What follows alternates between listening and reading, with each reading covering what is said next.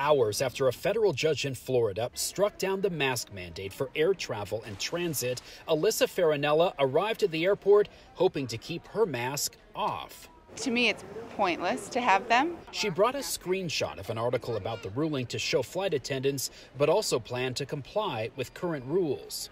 But I'm not going to make their life miserable either, because they're just obeying. Airlines and federal officials offered little guidance in the first hours after the ruling, which came from a judge appointed by former President Trump, who said federal officials exceeded their authority. This is obviously a disappointing decision.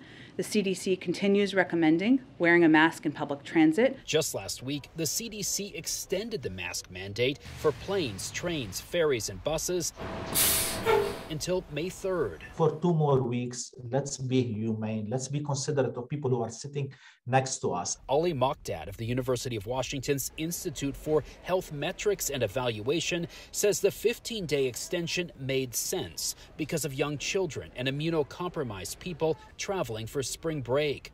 While case counts are down, the BA2 variant is still spreading, mostly by people without symptoms. Let's be careful for 2 more weeks, and then we can reassess. Airline CEOs, including Alaska's and Delta's, signed this letter to President Biden calling for an end to mask mandates, saying enforcement takes a toll on employees. But some passengers have no problem with mask rules. It doesn't bother me. It protects me, it protects everyone else.